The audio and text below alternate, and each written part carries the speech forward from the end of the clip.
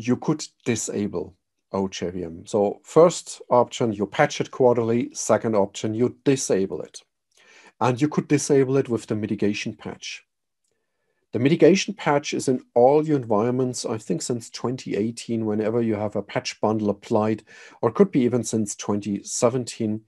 Otherwise, for older, I don't hope that anybody is on an older patch level, but in case there's a one-off patch available, which brings the mitigation patch to your environment. You would use the mitigation patch in cases where you can't patch OJVM right now. So you know that there's a critical issue, but you have no option to patch at the moment, or when you can't remove OJVM. So you know it's not used by my applications, but I need to do something.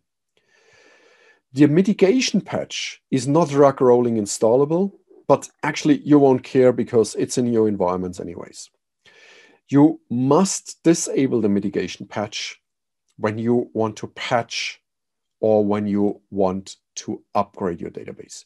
So when you use auto upgrade, we tell you, oh, wait a bit, there's the mitigation patch in place. You need to disable the mitigation patch because the mitigation patch, when it's on, it disables the Java subsystem.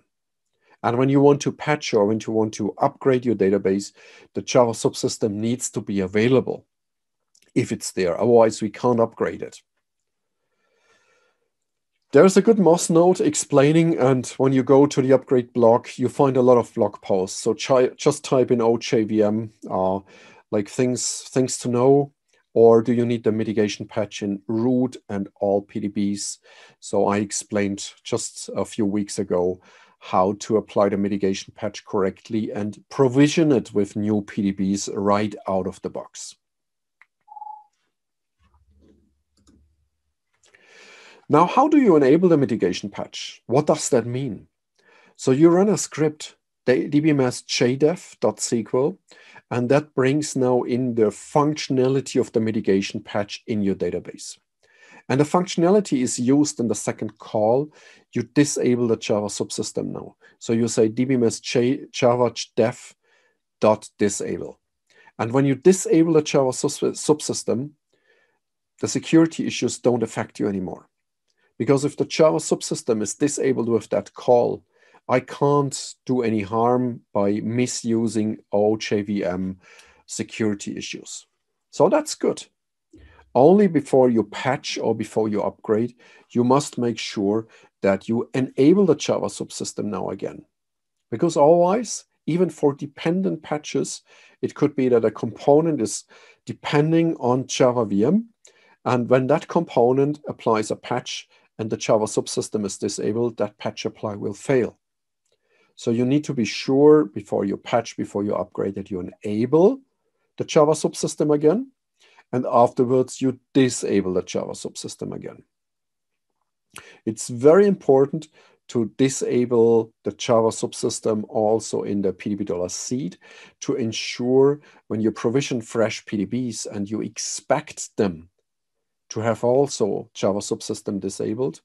So you need to make sure that you apply the mitigation patch. If it's on there, it's also in a PDB$seed. Otherwise, what would happen is you have 5 PDBs, you have the mitigation patch, it's available, and you disable the Java subsystem, and now somebody's provisioning a new PDB, and the mitigation patch is active in there, but the Java subsystem is enabled. So instead of going into every new fresh PDB, you would make these adjustments to the PDB$seed, and then a newly provisioned PDB will have the Java subsystem out of the box disabled. You can enable it later on if you need to. Just be aware when you want to patch, you need to enable it. The third option would be remove OJVM from the database. So our OJVM colleagues don't like that recommendation, but in some cases, it's the only way. And honestly, as we may explain in one of the follow-up seminars about upgrade speed, the less options, the less components you have in your database, the faster your upgrades run. So if I take on just my upgrade classes, I would strictly recommend and say, hey, have only the options you really need in your database. And by not having the option, you don't care about the security potential of that option. You can safely remove OJVM. It's possible. It's explained in these two MOS notes. What you do in these two MOS notes is you simply, they're called save, repair, and reinstall. So fully politically correct here. But you just stop after removal, because both MOS notes describe how to remove OJVM completely. And then you stop at this point and you don't reinstall. And then OJVM is gone. You can also go to the upgrade blog. So the link below here, Java VM and XML cleanup in the database, gets you to the upgrade blog where I explain how to remove components from the database correctly, because sometimes it's not in the documentation or it's in different places. Some removal instructions are in MOS notes, like here. You won't find anything in the official Oracle documentation how to remove OJVM. So in that case, it's in the MOS note. These are the options, and decide what fits best in your environment.